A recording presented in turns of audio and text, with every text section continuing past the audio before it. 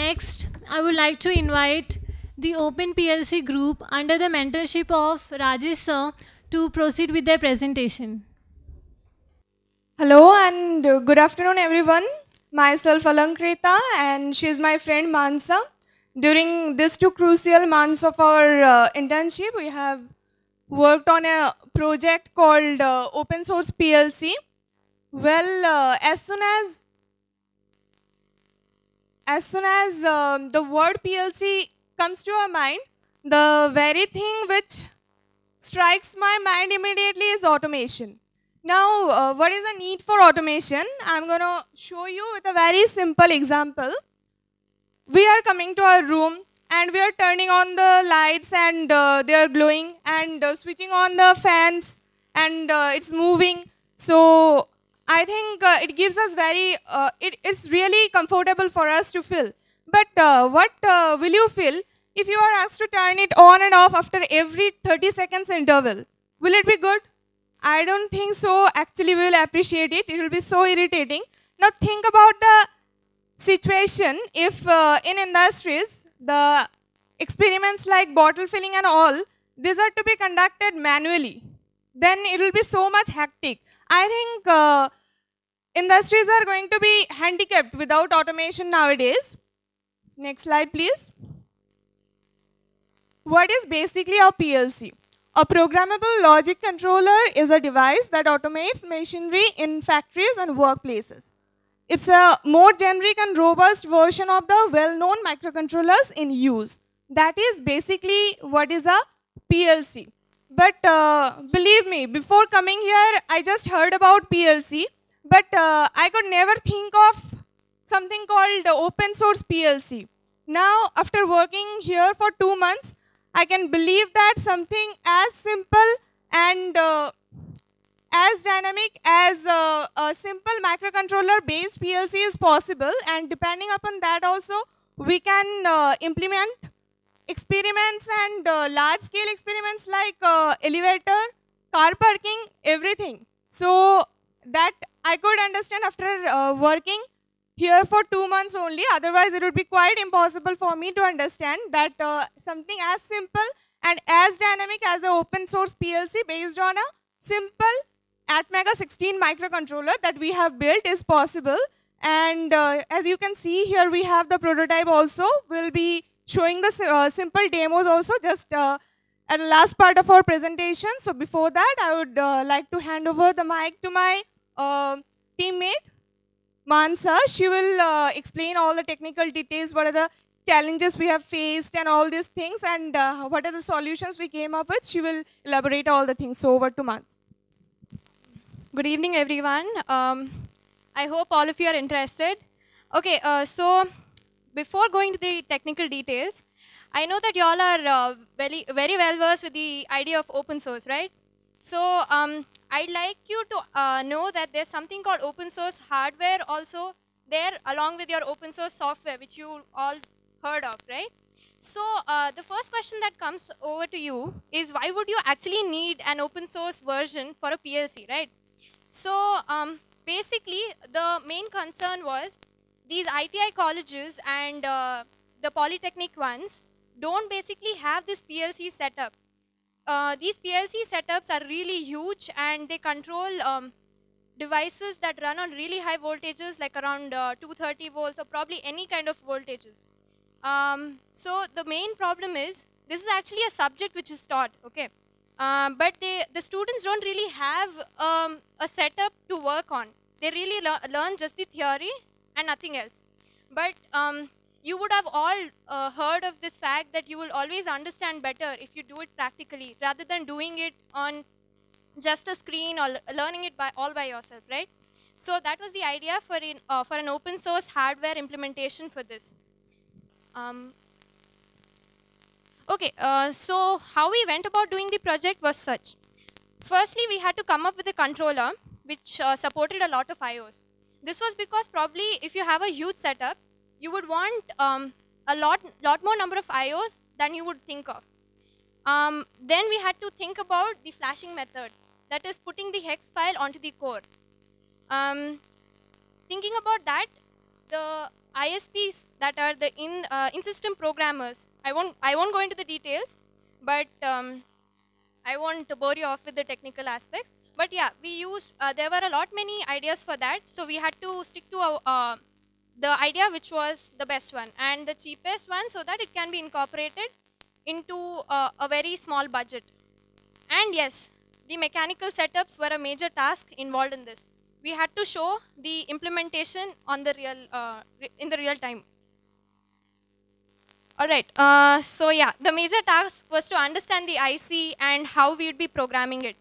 So you guys are very well versed with the terminals that you use on Linux, right? So we use the same terminal, and there's this thing called AVR dude. Don't laugh on the name, but this is the thing which is used to flash your AVRs or PIC controllers. So this is our first prototype that we built. We would proudly call it version 1.0. Okay, you can see those two DB9 connectors there. One is for the UART and the other one is for programming. Over there, the black thing, the straight one, that's again for programming it faster. Then you can see the IC there, that's ADMEGA 16A IC. That's MAX 232 for the UART. And that's the power supply. Okay, so for the software part, we actually came across this software called LD Micro, which easily incorporates these ladders, which are used to understand, which is basically one of the logics which is used to program a PLC. It's more or less like the digital logics that you all might have heard of, right? There are a lot more logics that are incorporated, but LD Micro supports ladder logic, which is easy to understand. So we stuck to that. And the best part in LD Micro is it generates the hex file directly. So you need not do a manual intervention in between. You just compile it and you get a hex file for that. All right, so coming to the challenges faced, basically there's a very little amount of documentation or something very substantial to think about when it comes to programming using this terminal thing that I told you right now. That's called AVR dude. So we couldn't basically find a lot of documentation on that. So we had to spend a lot of time understanding how that IC would respond to that commands written on the terminal. So basically what we wanted was such a screen. All right, you can see those loading things and all that. But what we always got was such a thing, device not responding and all that. So it was very, disappointing and hard for us to digest the fact that we did so much work and it's not working. But finally, when you see that screen which I showed you, you feel really happy that it's working finally. So yeah. Coming to the cost and the feasibility of the project that the board that we made, we actually designed the whole board using some help also. As in, we had to come across all these ISPs also and select the best one, as I told you earlier. So when we calculated the cost, it came out to be exactly, to be precise, it was 380 rupees. So I would say less than 400 rupees for that. That is a much larger improvement over a PLC, which would cost about 15,000 rupees.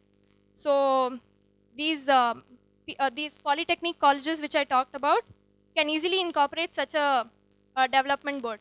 But you would again ask me, what's the difference between an Arduino and say this, right? Arduino firstly has lesser IOs. Secondly, Arduino is more of a microcontroller aspect of this thing. This thing that we made has relay circuits and other things which can be used for the setups which require PLCs.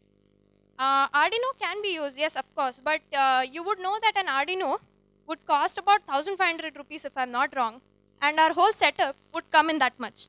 So I guess if you have something which is as good as that, an Arduino basically, and you can buy a setup within that much amount, I think I would be really happy with that, right? So yeah, the one which we made right now has about 12 plus experiments, and I told you 1,500 rupees is the cost. So I guess like if the projects that we've incorporated in this are basically the ones that are really essential and required to understand a PLC. So we've tried to incorporate whatever is there. You have a UART function also. Say you want it, you can incorporate that also. Next comes LD micro and its interface. As I already explained, it's a really easy interface. You can really get through it. It's like a cakewalk basically. It's really easy to understand. And yeah, it helps us also. It generates the hex code, so we needn't worry so much. And yes, while we were doing it, we went about documenting it really properly. This was because when we were doing it, we found it really difficult to actually understand all the concepts. So we were like, if we are going to give it to someone, we better document it properly, so that it doesn't become a hell lot of trouble for someone else to understand that. Okay, again the challenges that we faced, as I told you, at Mega 16, no proper programming ideas are present online. Then fishing out the best solution, the cheapest one. Then yeah, incorporating the major functions that are required. Then protection circuits. Obviously, protection circuits are really necessary, because if you say short of or you invert the terminals, you might end up frying up your controller. You would not want to do that. Then designing the board and the PCB. So these were the technical aspects. Then mechanical issues, yeah. We basically, before starting this, we just worked with the motors without those tension and that conveyor belt. We found, okay, this is really simple. But that setup itself took days together, and trust me, we took 2 days to figure out what is going wrong and what's not right. So yes, mechanical issues are always there. And yes, technical issues, obviously, we had to do this thing called fuse setting, which is actually done to change the way a controller behaves. So if you do something wrong in that, you might end up losing your controller. It will never respond until and unless you provide such a thing. So we ended up losing 3 of our lovely controllers in that way. And yeah, these are the photos of the setups that we did, and we would want to proceed with the demo. Thank you all. Yeah, we'll proceed with the demo.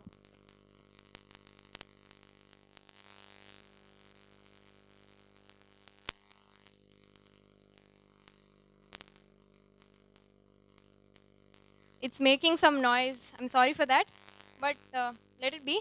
I hope it works. Okay. So this is our setup for an elevator system, all right. So I don't know if you guys can see it, but there's something like this over here which would move, okay. So I hope it works. So if I press this button, you can see this is like a person standing outside the lift, all right. And these black tiny things that you can see are called limit switches. Now I pressed from outside that I want the lift to come here. So the lift came here. Now say I get inside the lift, I press this G. You can see this G. So I press this, it will go back to ground floor. If you would have come across this, oh boy, 1 second, something wrong with the setup. This always happens when we are doing some demo, right? It would never work when there's a demo. All right, it worked, okay. This always happens. Everything will work perfectly fine, but the time of demo, that thing has to make noise. Everything has not got to work. All right, it's okay. I just wanted to give you a brief idea about it. Okay. So now say I press this. I hope it works. All right. Say I press 2. Yes. Okay. So this was a small demo about the elevator system. So we have another setup, which is basically a control loop. Okay. Basically, there's a bulb. You guys want to see it? Cool. Would you guys mind waiting for 2 minutes? Like, we need to just remove these setups and then do the wiring and all. So there's this bulb which heats up. There's a thermistor attached to it. I need to flash it, but okay. I will flash it with a program which basically starts the fan once there's a temperature rise. It will maintain it within some temperature range. Okay. So wait for a second. Or you guys are okay with the video which I took earlier? Okay, wait. Video is fine? Okay, so you can see that bulb right there. There's this small black thing over there. That's the thermistor. So the bulb has turned on. Now it turned off. The fan has turned on. Yes, I'll do that in a while. Yes. So basically what we are trying to do is, you guys might not have come across this, but it is something like a self-sustaining system. Basically what we are doing is, this bulb heats up, there's a thermistor. A thermistor is like a resistor which changes its value over the rise in temperature or a fall. So basically a thermistor is used to detect the variation in the temperature. Once the threshold is reached, we would once the threshold is reached, we would want the bulb to turn off and the fan to turn on, so that we maintain the temperature at the same level. So this is something which is a self-sustaining system. Obviously, you don't need a person to stand there and touch it or something. It's a self-automated system, which you would probably see when you're working with PLCs. The other setups that we had done was a simple RG, this traffic light thing. It's a simple thing, but yes, I mean, to understand the concepts, even such a small thing has the concept of counters and timers in it. So it helps you to understand the basics. This is a car parking system that we have. So basically when a car comes across the rail, the shaft gets up, and then in some time it comes down. This is done using a stepper motor. So basically we did that.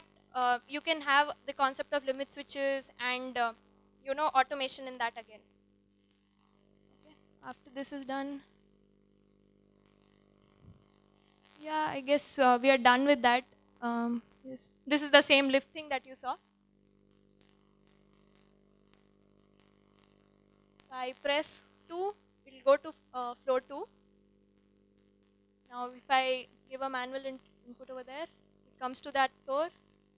Then you go inside, you press any button, yeah, ground, it goes down, and you press, you request it to come, it comes to the second floor, and you won't believe the ladder for this was around 20 rungs, which was the maximum size of our code in this. The whole setup, the maximum amount of code was for this. So yes, I mean, you can extend it to any other idea which you want. That's why we had 12 plus experiments. You can do it for 2 floors, you can do it for 1 floor, you can do it for a conveyor system also. So we have all those things incorporated in that. So I'd like to end it by thanking first Kannan sir and Khosla sir, firstly for giving us the idea and the path to go across the project in itself. Then we would like to thank Rajesh sir for helping us, especially with the mechanical setup and all the other requirements. Then I'd like to thank my mentors, Nivedita ma'am and Akshay sir, for constantly supporting us and helping us out with the project. Thank you so much.